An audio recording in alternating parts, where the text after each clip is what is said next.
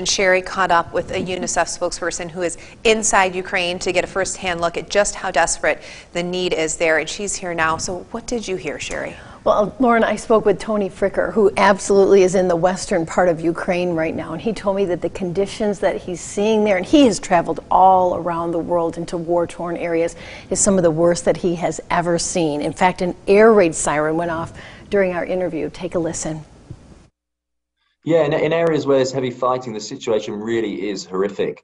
We've heard of power has been cut, the water is off, the water network has been very badly affected across the whole east where there's been a conflict going on for 8 years. So UNICEF is trying to sort of do some emergency water trucking, provide some equipment that can make some very quick repairs to infrastructure, and then bring in relief supplies, other relief supplies like first aid kits, medical equipment, and emergency sort of food rations even to areas that are really badly affected by fighting, because people have essentially been cut off for weeks. And you can't live in those conditions, and no child should have to live in those conditions. Toby, what can you tell us about the situation in the countries that are surrounding Ukraine who are working with all the refugees that we're seeing? Yeah, so more than 2.2 million children now have fled the country across into neighboring countries. And the situation there is equally difficult and traumatic as children, and usually with their mothers or with extended family members, because they left their fathers behind in Ukraine, are moving on a very uncertain journey, a new country that they probably don't know.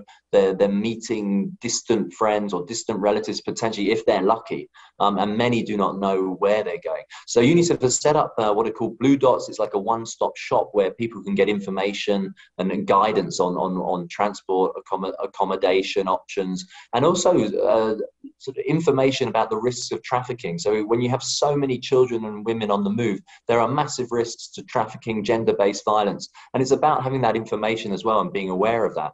But it's also about UNICEF working with local authorities to make sure screening is done, to make sure that those children who are on the move are with someone who's caring and nurturing for them, ideally their mother, or if not, it's a family member, but making sure that they're with someone where they're safe.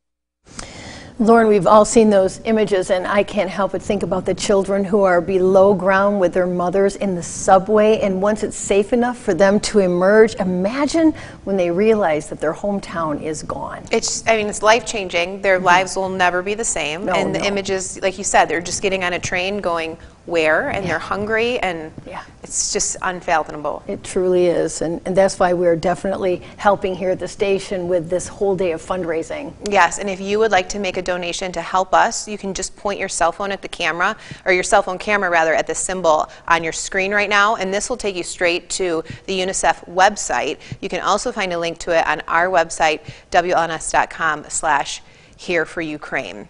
And as always, be sure to stay with us here at 6 News on air, online, and through that 6 News app for the latest on the Ukrainian invasion.